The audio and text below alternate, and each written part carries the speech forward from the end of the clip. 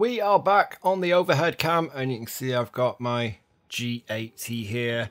I really want to put one of these in a cage, but as you saw in my last video, my other G80 is dead.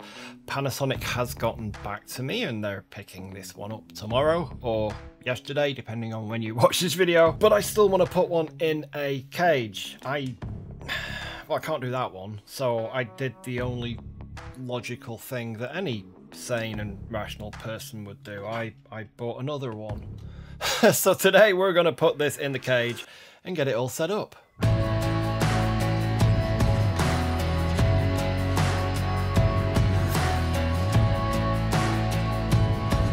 So here I have my new G80, but let's have a look at what we're going to be attaching to this. First we have the cage, memory card, an HDMI cable, the HDMI cable clamp for the cage to go with it, a speed booster bracket to go with that, and I've just noticed that one of my lights isn't on. Hold on. We have a couple of extra Allen keys because SmallRig always pack a load into them. I'll talk more about this later, but we have the Panasonic dummy battery because we also have the Desview R5 monitor, and we're going to power the camera from the DC output on this into the dummy battery rather than using the built-in internal battery. But before we start doing anything with all this, I still have my old D800 cage that I need to dismantle because I need to cannibalize a couple of bits off this, like the handle and the cold shoe mounts, and remove the camera from the cage because my Nikons are going back to stills only duty.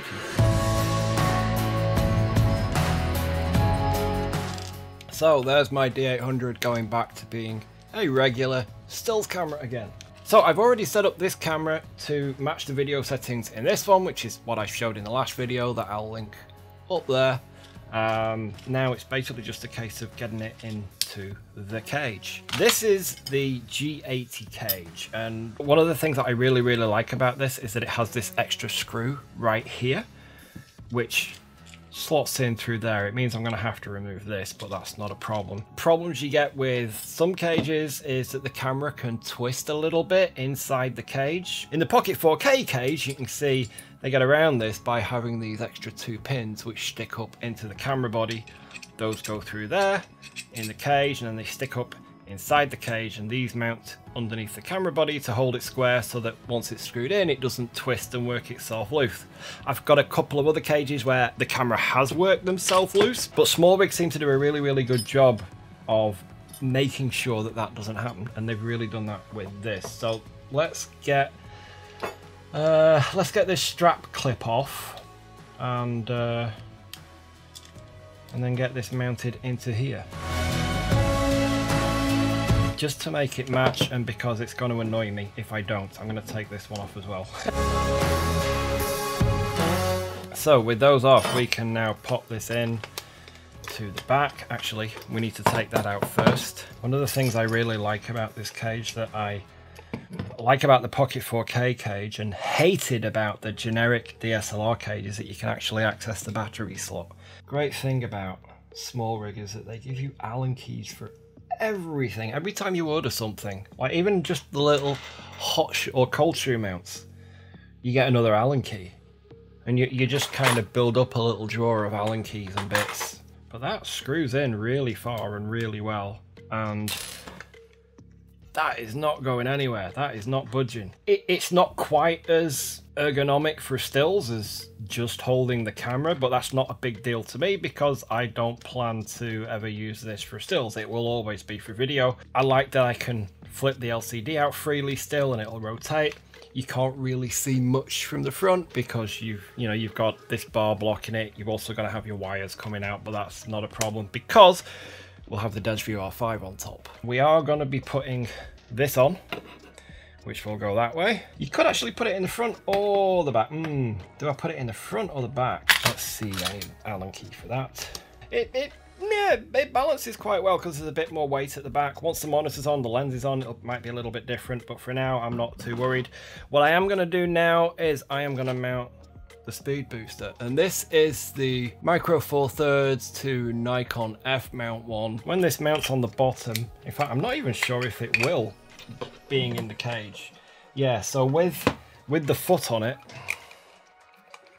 nope, that's the wrong one. With the foot on it, it won't even mount, so I'm gonna have to remove that. I have the SmallRig one, which this is supposed to work with the Metabone speed boosters, and it's also supposed to work with the Viltrox EF speed booster. Hopefully it'll also work with the F-mount speed booster, but we're going to put this in, and then hopefully that bracket will fit just perfectly. And that's not gonna, yeah, that isn't, so I'm gonna have to do without that for now, and go find another one, I guess. But right, let's take a look at the Desview R5 monitor. So this is a 5.5 inch 1920 by 1080 IPS monitor with 450 nits of brightness. It's a lot like the FeelWorld F6 Plus that I've shown on the channel before. It supports 4K HDMI input, and it has HDMI pass-through to send a signal onto something else. So we'll take it out of the box. We've got the user guide, we have the monitor itself. You can see there we've got HDMI input to come from the camera, HDMI out to go to a transmitter or a recorder or whatever you want. We've got a quarter 20 on the side, a quarter 20 underneath, DC output and headphones underneath, and an SD card slot, and then DC input. It's powered via either a Sony NPS style battery or a Canon LPE6. It's got a touchscreen. It supports 3D LUTs, which is what your SD card slot's for. It's got waveform, vector scope, supports HDR, and a whole bunch of other stuff. It comes with the microfiber cleaning cloth. We have a sunshade, because it is only 450 nits, but with the sunshade, and especially for most of what I'm going to be shooting is indoors, so it's not too big of a deal. We also have a 128 meg SanDisk SD card. I didn't think they even made them this small anymore, but apparently they do. So this is what you would use to copy your LUTs to load them onto the screen. We also have, which is very unusual and very nice, a D-tap power supply. So you can go straight from a V-mount battery into here as long as it's suitable voltage. And we also have a couple of HDMI cables. We have micro HDMI to HDMI, and we've got mini HDMI to HDMI. We have another Allen key, little mount to attach the monitor on top of the camera, and we also have the frame for the sunshade. I got this cable on Amazon, which is the same cable I use on my G80 rig, except this one's a little bit longer. This one's 75 centimeters because they didn't have the 50 centimeter ones. This one might actually be 40 centimeters. What's my tape measure? So this is actually, yeah, this is a 50 centimeter cable, and this came with it. So I might actually use this cable rather than the one I just bought. So this is the Desview R5 monitor, and this is the bracket that comes with it. On my other one, I've actually got a Nitsy one that sits on a NATO rail. That's frustrating that this doesn't have holes in it, because it means I can only tighten it down so much, which is gonna be frustrating. Same with this. I like when these have holes in them, because then you can stick the Allen key in and turn them and get really good fitting. But right, we will stick this one on here. Let's see if this one holds. Oh, that holds. That actually holds quite well, although that is really, really high. On my other one, I've got the Nitsy rail on this part of the handle, so the monitor sits down a lot lower. That's kind of high. So this is my Nikon 50mm f1.4D, and on a full-frame DSLR like my D800, this is a standard lens or a normal lens. On this, it would normally be about 100mm equivalent, but with the speed booster, it's about a 75mm field of view equivalent to full frame. And there we go. So this, stop this all the way down, and then we can control the aperture with that. Yeah, this one's long enough, so we'll stick that up on there. I need to swap these around so that the larger one is at the back. I love the ones that have 2 screws, because it means that once it's screwed down, it's not going to randomly untwist on me. So right, we've got the cable plugged in. Where's the cable clamp? Squeeze that in, and then we'll tighten this down.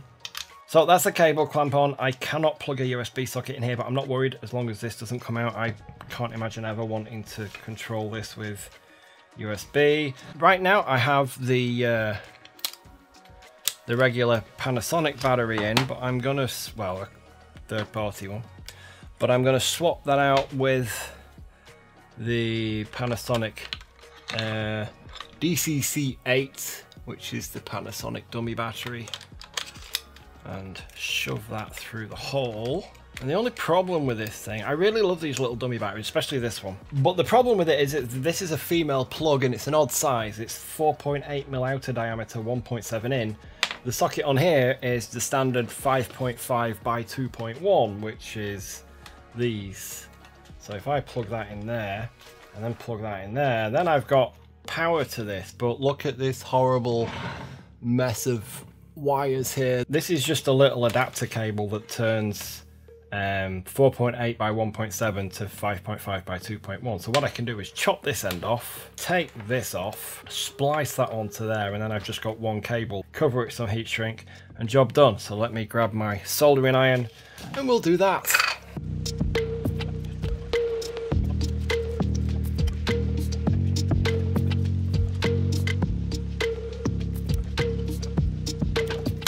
Go sleeve to sleeve is okay, and then we'll go center to center is okay. So now I should be able to pop this end of the cable in the DC output underneath here, and then the other end in here, and that's fine when it's that way around. When I spin it around, it's still long enough to reach okay. And if I put a MPF battery in the back, and we'll turn this on. If I turn the camera on, the little light came on. It's working. It says there's no memory card, but it's working. We have power coming from the monitor on top of the camera. Oh, but hold on a minute. Ooh, okay.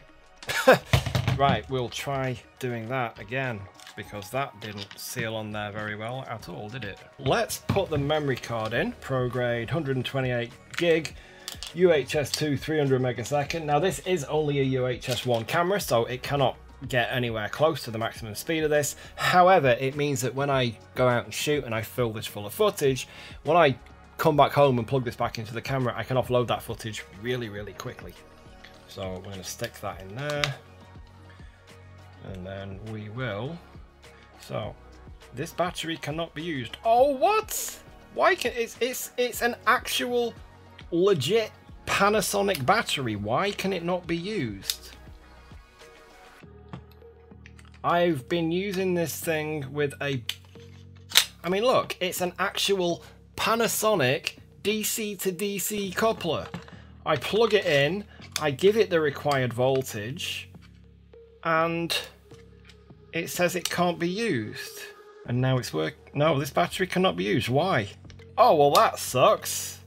Like, the whole point of this is so that you can just use a normal standard DC source. And funnily enough, the third-party DC coupler for the G80 works, but apparently the legit Panasonic one doesn't. So I guess I'm going back to the third-party battery, at least for now, until I can figure out a cable and a dummy battery that works with the G80, because this one doesn't. Well, that was pointless doing that cable, wasn't it? Alrighty, so that's basically everything set up. This is my rig now. I need to tighten this, I think, because the monitor's... Ooh, wow, that's a scary view, wasn't it? And then there's this. This is the most satisfying part of getting anything with a screen.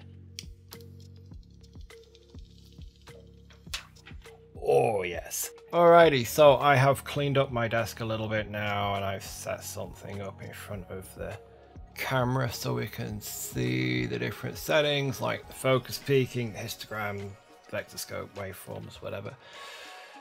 But I need to go get a coffee first and get something to eat, because I've had nothing all day and it's getting late and I need to get this video finished off. But I'll be back in a couple of seconds for you.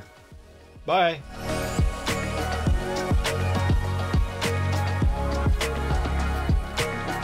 So here you can see we have the monitor up, and you can see we have the waveform, we have the histogram, and we have the vector scope. Although the vector scope is kind of tiny. Oh no, that's... So yeah, it's touchscreen. That's our volume, and that's our brightness, although it's only 420 nits, so or 450 nits, so you're probably not going to want to knock that down too dark unless you're actually shooting in a really dark environment. It is a 1920 by 1080 display. It's 5.5 inches. It has HDMI input and HDMI output. It has a DC output that apparently doesn't want to power this camera because Panasonic thinks its own dummy battery is a fake. So we'll go through the interface and see what all comes with it. So you can see it's very similar to the FeelWorld F6 Plus that I've shown before. Big difference is the user interface. There's no slidey up menu like there is on the F6 Plus. Instead, you double tap and you get a menu. Oh, no, not that. Why is touch on? Double tap, we get this menu. And you can see the menu looks very, very different to the one that comes with the FeelWorld F6 Plus. It's actually really quite nice, and it's got all these little bits that expand out depending on what it is you want to access. So we'll go to the... we'll color them in now. These are the shortcuts. So basically this is what would come off across the bottom, so you can turn your false color for your spectrum or the ARRI false color colors. You can go the zebra and you can set this to whatever level you want, or you can turn it off. Histogram, which is on the side, you can go with the brightness, so you can go full RGB and see them separately, and you can position it wherever you want, but I'm going to turn it off because I don't want the histogram. Focus peaking, you've got green, so you know it'll stand out against like dark areas. You can see there with the log on the back. Or we can go with something like blue if we're focusing on something that's yellowy or green, where the focus marks might be a little bit difficult to spot, and you can go red as well, or you can just go with plain white. You can also go with LUTs, and we don't actually have any installed here, so can't show you that yet, but we will get there. There's also audio meters, so you can see right now that as I'm talking, the microphone built into the camera is picking up my voice and it's sending it out to the HDMI, and then the monitor's hearing that and turning that into a VU meter, and it'll go on the left or on the right, but I'm going to turn that off because I don't care about the sound in this because it's all going to be recorded externally. Now we've got all the main menus. So inside exposure assist, we've got false color, which we looked at, zebra, histogram, which we've looked at. We've got the waveform settings here. So you can go either luminance or RGB, or turn it off completely. We've got the vector scope, which is just on or off. Now inside the exposure assist, even though we turn everything off, we can also go all wave, open.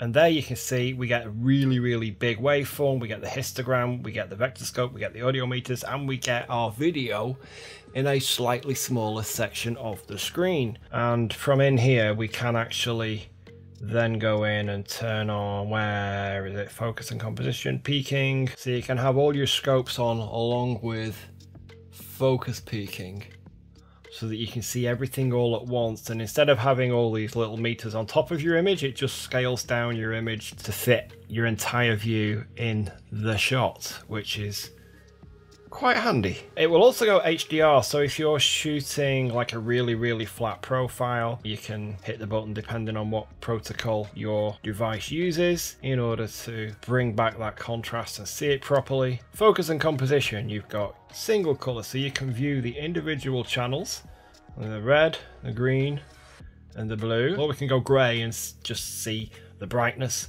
and contrast without being polluted by color information. We've got center marker, so we can go on and we can change. Let me move that so that it's somewhere easier to see. So you can see we've got the center marker there. We can go red, green, blue, white, or gray. We have safe areas, so we can set up our title and action safe areas. We can change the color of those as well. Mark ratios, so we can set it to 2.4:1 for our nice super wide screen. We can set our transparency so that it's low and we really can't see anything at the top or bottom of the frame. We can set it to high so we see a little bit of what's outside the frame. And then if we're shooting ultra widescreen, I generally tend to have a bit of transparency on the top and the bottom. That way, if something's happening just out of frame, I can see if it's about to creep in and throw off the composition, or if I want to knock it down and include it. You've got grid lines as well to help with your composition. So you've got 3x3, 5x5, 6x6, 7, 8, and so on. Audio meters, left, right. LUTs we will deal with in a minute. We got display settings, so you can change your aspect ratio here, depending on the signal you're sending in. And this isn't like the other one. This one actually stretches it to fit that ratio. So we don't really want to mess with it, at least not on this, because it's a 16:9 camera. It puts out a 4K UHD signal. We're at 16:9. We've got display flip, so we can flip horizontally, we can flip vertically, depending on how we've got the monitor mounted. We can zoom in to 200% and then drag around the screen, and we can pinch to zoom back out. Pixel to pixel, oh, pixel to pixel is another option where you see it 1:1. But it seems to only do it in the center. It doesn't seem to move around. Anamorphic, so you can actually, if you're using something like the Siru 35 or 50mm anamorphic lenses, and this is putting out normal, you can actually tell it to squeeze the image or de-squeeze the image on the monitor, so you can see your proper anamorphic view. In the system config, you've got your standard color settings, color temperature, so you can adjust the temperature of the screen, sound, battery notification, so you can have it to display what your battery level is, or you can just turn it off completely if you're not worried. And then you've got the firmware update and the status of the screen. That's basically the run through of the features for this monitor. What I am going to do quickly is I have a LUT that I have created in DaVinci Resolve. I'm going to stick it on that little 128 meg memory card. So I just put this card in my computer, and it looks like there's already a bunch of LUTs preloaded on it. I have copied my own over anyway. Oh, and it goes that way up. LUTs. And go open. Open, nope. Let's go LUT config. Custom LUT. Look at the SD card. Oh, here we go. So here we can see a whole bunch. So there's the one I just created. This is the one I use in Resolve, but you can see there's some for white balance. Oh, right. So you can shoot one and shift it over. We've got Cinelike D. Oh, day to night. Oh, there's a whole bunch of really cool LUTs. I'm going to have to check these out in DaVinci Resolve. We got Cinelike V ones as well. We got log conversions for Arri, Blackmagic, Canon, probably, oh, DJI, Red, Panasonic, Sony, Technicolor Cinestyle for you old school Canon people, natural looks, we've got portrait looks, we got Vlog L looks, and there's the Panasonic one that I usually use. And then we can see it's loading it in from the SD card into the monitor. I don't know how many this can store, but I will pop an overlay on the screen to tell you when I've looked it up. So now we've escaped the card. It's going back to the HDMI signal. And now, if I go into the LUTs, I should be able to... Oh, that didn't work quite the way I'd expected it to. There's something wrong with that LUT. Okay, I'm going to have a look and try and figure out the format of these LUTs, because obviously I've exported one out from... DaVinci Resolve that the monitor doesn't understand.